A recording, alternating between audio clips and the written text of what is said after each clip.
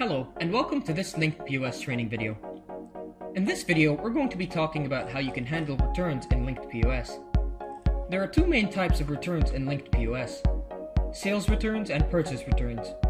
This video will be going over sales returns. Sales returns refer to when a customer buys something but later comes back and wants to return it. To return an item, head on over to the Sales tab. In the drop-down that appears, click on this Sales button.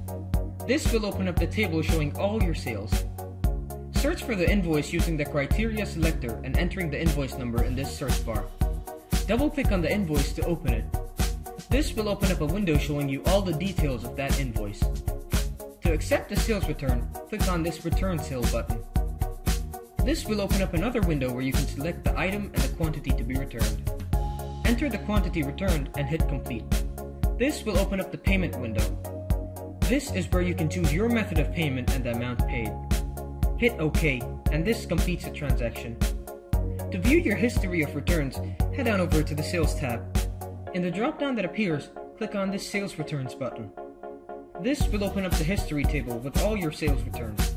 We hope you find this video helpful. If you have any questions, leave them down in the comment section below.